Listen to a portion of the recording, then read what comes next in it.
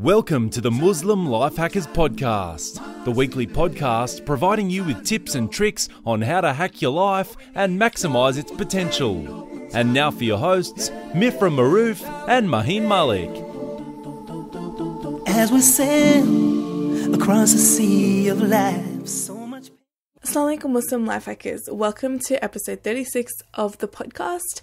And today we've got a special guest interview lined up for you.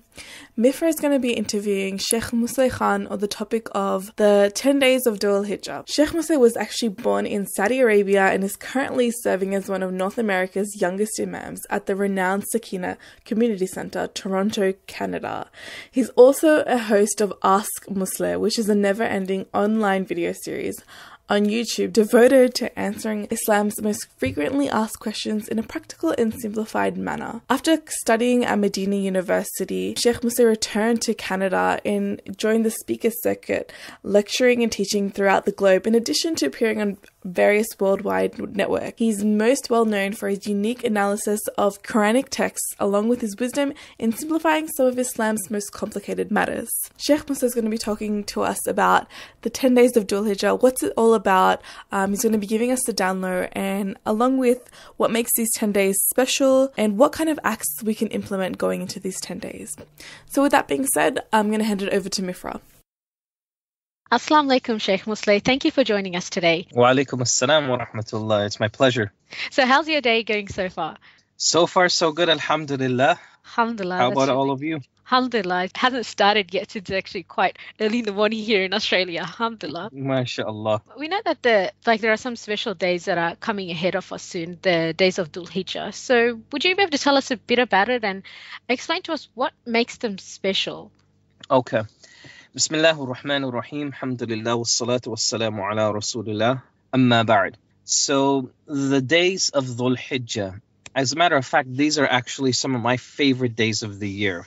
And there are a number of reasons why. This is an opportunity for all the Muslims and all the believers around the world, inshallah, that they have a chance to really increase their deeds, maximize the time that they have, especially those who are not able to go for Hajj, and really maximize the times that they have with themselves and with their family, just to build a closer and stronger relationship with their Creator. So these days of Dhul Hijjah are days that everybody should really look forward to, inshallah. When we actually look at the days of Dhul Hijjah, like the 10 days, like how are these days in comparison to, say, like the last 10 days of Ramadan?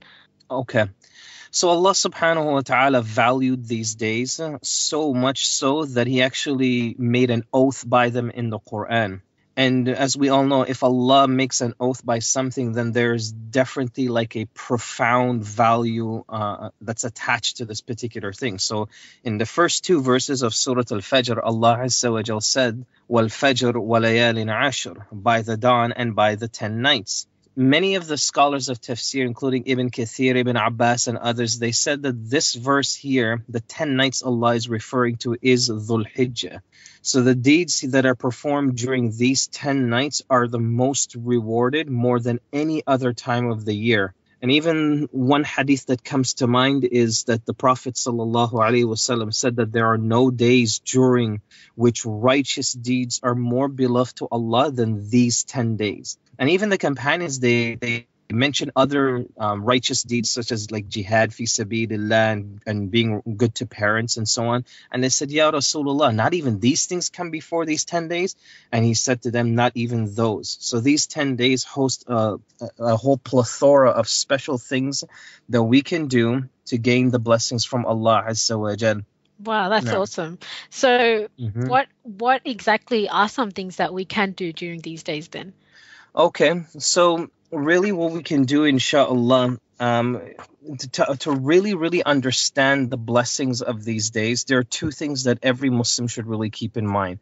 So for those Muslims who are able to perform Hajj, because that's also happening during these days as well, those who are performing Hajj, they insha'Allah ta'ala will have the opportunity to literally flow right through all the opportunities of doing righteous deeds. But this is especially for those who are not able to do that. So in terms of some of the things that we can do, insha'Allah, is the first thing is that we want to fast as much as we can. Now, fasting on the day of Arafah itself will equal to the blessings of expiating the sins of at least 2 years, the previous year and the coming year ahead. And this is based on an authentic hadith narrated in Sahih Muslim. On the day of Arafah itself, this is the day that Allah also perfected His religion. So it's also a profound day for us to make a lot of dua, recite a lot of Quran, and so on. It's also a day that most of the pilgrims, Allah Azza wa Jal will descend and bestow His mercy on those pilgrims specifically. So those are the people who are actually there and they're enjoying their Hajj. As for maybe a lot of most of us who don't have that opportunity, what we could do is the following things. We want to basically have a mindset of increasing our worship during the days and during the night. Yeah. We want to try to achieve reciting the entire Quran as well. We also want to make sure that we constantly keep our tongue moist with the remembrance of Allah. We want to maintain a state of tahara, meaning you want to really try to be in wudu as much as possible. Even if you're not praying, you're not going to read Quran, you're not going to do anything. You just want to be in a state of wudu. Yeah. And I guess I'll mention 2 more things that are really, really important. And the reason why I say that is just because these are really, really easy to implement, inshallah. And that is, you want to also wake up for all of your Fajr prayer, and you want to pray all the rest of the prayers on time. You want to make sure that you're really disciplined in those areas. And the second and last thing that I want to mention from many, many things that we can do is try to give charity. Charity is crucial in these 10 days. It is absolutely crucial. And charity doesn't necessarily mean you actually have to give money or share some of the wealth. It's not restricted to just that. Smiling, being kind to each other, and so on. No. Okay, so what other, like with charity, it's not only limited to money. So what are the other things that a person can do? Like they're smiling, but is there anything else that they can do? Absolutely. I mean, smiling, showing kindness to one another. One of the things that Allah mentions in the Quran is in verse number 177 in Surah Al-Baqarah. This is the verse that teaches every one of us how to be a good Muslim. And one of the things that Allah really emphasizes, a huge chunk of the verse is really devoted to just charity. So Allah says that you be kind to your neighbors, you be kind to your family, you be kind to the community, you help and you assist those who are struggling in whatever way they're struggling that you're able to assist in. So smiling, shaking hands, building a relationship, just Assalamu alaikum, how are you doing? Where are you from? Just trying to build a relationship is key. That doesn't cost anything except just a little bit of effort, inshallah. So what about the person that they feel that like during these days are coming and like they feel that they've like made like a large amount of sins and they feel a bit hopeless? What would you say to a person like that? Really and truly, I mean, this is a good question. What I would say to someone like that is these days that are coming are the days especially for them. Don't lose sight of them. Don't let them just, breeze by just over their head. Really, really try to take advantage of them. And the key is to do as much good deeds as possible to the best of their ability, inshallah. Allah Azza wa Jal's forgiveness is emphasized in these days. So you really want to take advantage of that by praying your sunnah prayers, making sure that you're disciplined in the 5 daily prayers. Yeah. Try to make dua, tasbih, remembrance, Quran, as much as you can. All those simple little things that they've done, these are the things that are going to start to build hope in their heart, hope in their life, that inshallah Allah will forgive them and they can move forward in a very, very positive way. A person like going forward with like during the days of Dhul Hijjah, like should they be focusing on really big deeds or just trying to like get into a habit of deeds so that after Dhul Hijjah they can be able to continue those deeds? That's a good question. Interestingly enough, with the last 10 nights, the 10 days of Dhul Hijjah, it's actually both. Oh, yeah? If you are able to perform some some extra deeds that require a little bit of effort from you, you should try to do it. Otherwise, the standard notion for all of us is we start off with the things that are simple, that we're able to begin with and keep consistent in our lives, and then we build from that. But with these 10 days, it's very, very unique. It's very, very special. The Prophet ﷺ preferred it over any other days of the year. Yeah. So you really, really want to put that extra effort and that extra push to try to perform those bigger deeds that might be difficult for you. Okay. So like if you were to comment on one, like if it was quality or quantity, what would it be during these days?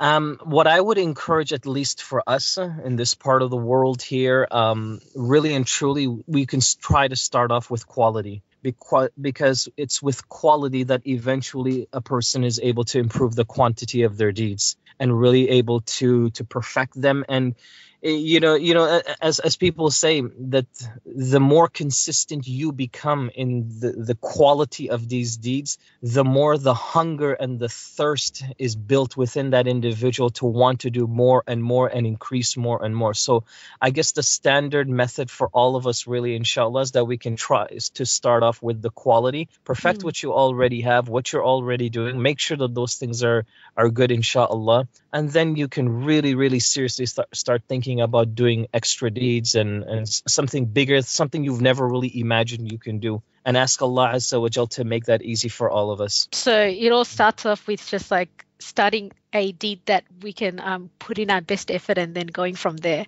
Yeah, look, I'll share with you something really personal, okay? I usually don't do this, but because we're at the discussion, I'll say to you that last year, what I did just for myself is in these 10 days, I made a promise to myself that I was going to practice one sunnah act every single day that I've never, ever practiced. I've never even heard it. So it required some study for me. So before these 10 days came, I went through these 10 particular sunnah acts.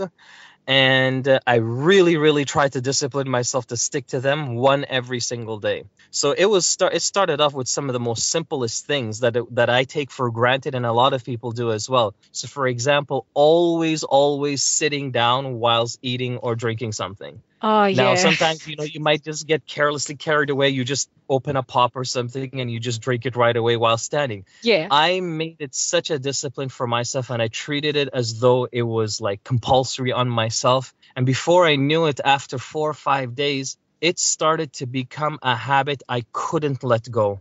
Wow. I couldn't stop it anymore. And I just thought to myself, subhanAllah, look how easy it was for me to do this. And literally my whole life, I was just being careless. If I felt like, I wanted to do it, I just did it. But now it actually became habitual for me. Mm-hmm. That's such a unique thing to do, because I never heard about like doing something like taking a sunnah every single day, and especially with the blessings of those days. I mean, like you were saying, how after 3 days you felt that it became part of your habit.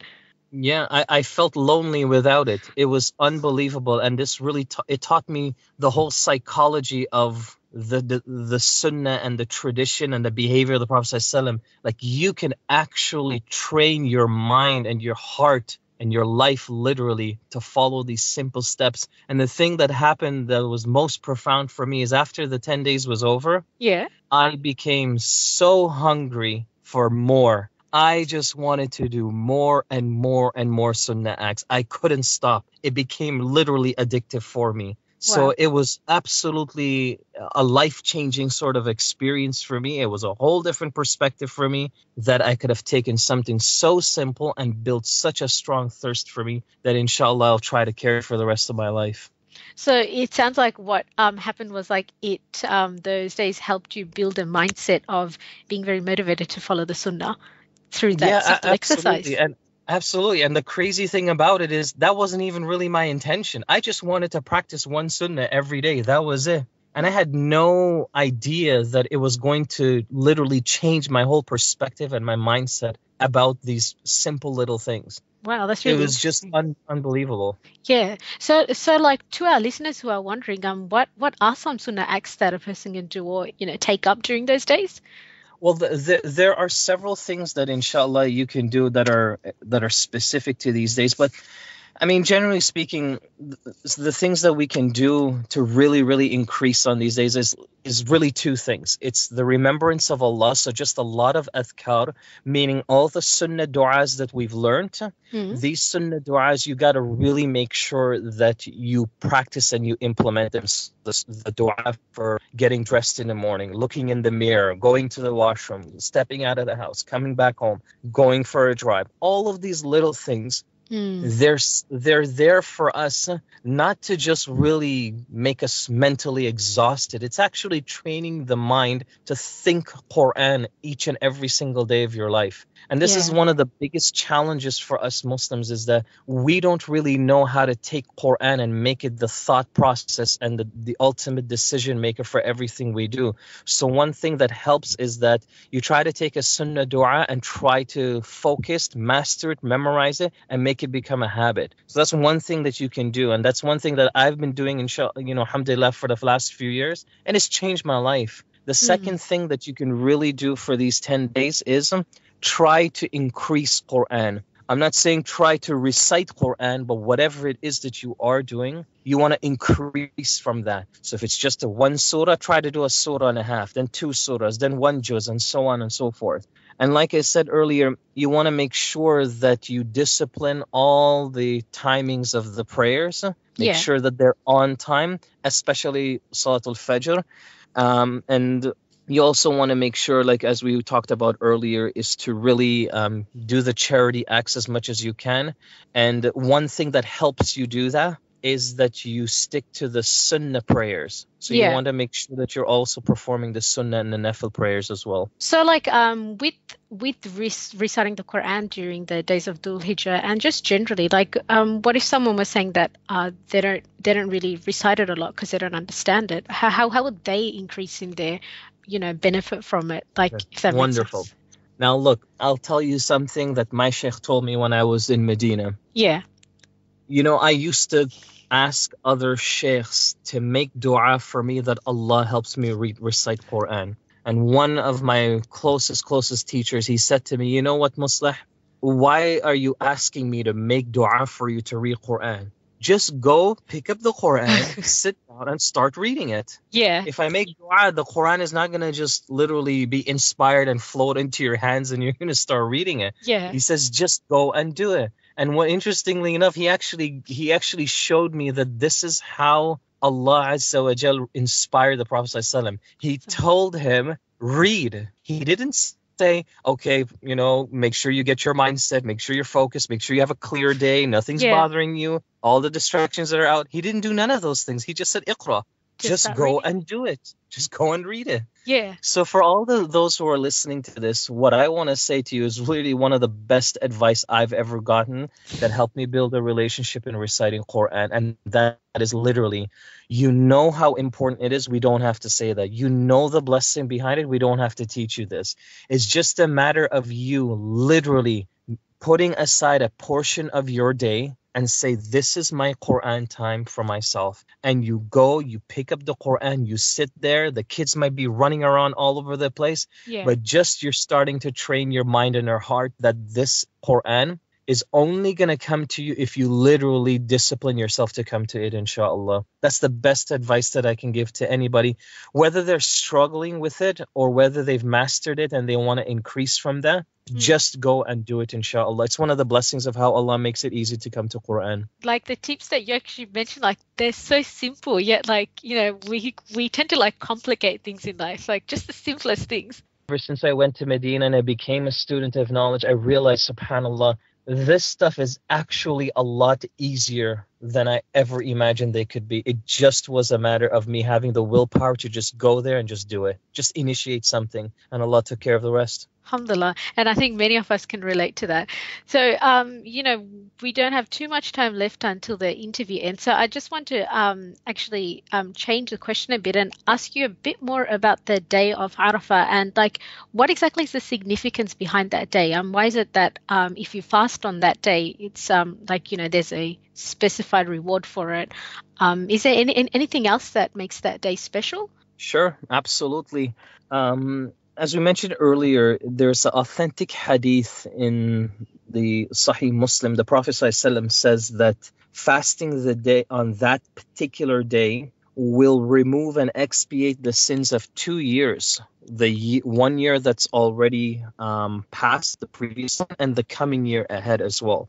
That in and of itself is a huge incentive to fast on this particular day. Imagine 1 day's equivalent to literally 2 years of fasting, 2 years of sin. It'll remove all of that, inshallah. Now, scholars have differed whether that includes major or minor, but the point is the hadith is general, so we accept it as such. Another blessing of the day is that this is the day that Allah completed the revelation of the religion of Islam. He perfected his bounty that he bestowed upon each and every one of us, which is, of course, the blessing of Islam itself. And this was mentioned in Surah Al-Ma'idah, which is the 5th surah and the 3rd verse. Another blessing is that it is on this day that Allah Azza wa Jal, He descends in a manner that suits him. We don't know how this happens, but he comes down to the closest heaven and he shows his pride to the angels about the presence of the pilgrims who are standing in the plains of Arafah. Yet another blessing is that Allah Azza wa Jal promises to these pilgrims that He will bestow His mercy on them and He will forgive them. And He will also promise that they will return home free from all of their sins, just like the day they were born, subhanAllah. And for us especially, those of us who aren't able to make the Hajj, we also can take part in the blessing that Allah subhanahu wa ta'ala, on this particular day, many people would be emancipated from the hellfire. So there were people who might have been destined to reach this nasib or this final ending. But because they acknowledged that day, they took advantage of it, they did the fasting and all the good deeds, Allah subhanahu wa ta'ala changed that qadr. And inshallah, these people now become the people of Jannah. And remember, we all know this. The Prophet ﷺ told us that dua, one of its blessings is that it can change the qadr of Allah, of course, by His will. So it's an absolutely profound day. It is such a unique opportunity, and we should look forward to it the same way that we look forward to Ramadan and any other blessed time of the year, inshallah. Definitely a unique opportunity. This wraps up our interview. And before we end off, I just want to ask you, for our listeners who haven't heard about you, where can they find you online? The first place is they can check out my fan page on Facebook. I have a fan page here that's updated daily, and if they have any questions and any comments or anything like that, that's the best place, inshallah, that they can reach me, and I check it daily. And as for my videos, usually I also run a YouTube channel where all of my videos are there and are updated daily, inshallah, so they can definitely continue to listen to those. Those are the two best places that they can reach me, inshallah. Muslim life hackers, you're listening to this, you can be able to find these links at our show notes, which you can find on our website. So thank you again, Sheikh Musleh, for joining us. We really appreciate it. And inshallah, we hope to speak to you again soon then. Assalamu alaikum. No problem. Take care. Wa alaikum assalam wa rahmatullah. So that concludes our interview with Sheikh Musleh Khan on the 10 days of Dhul Hijjah. We hope, inshallah, you benefited from it. As mentioned in the interview, you can find all the links to Sheikh Musleh's pages and resources in our show notes. We'll link them, and you can find them at muslimlifehackers.com/36, and that's the number 36. So until next time, Muslim Life Hackers, aim high, take action, and be awesome.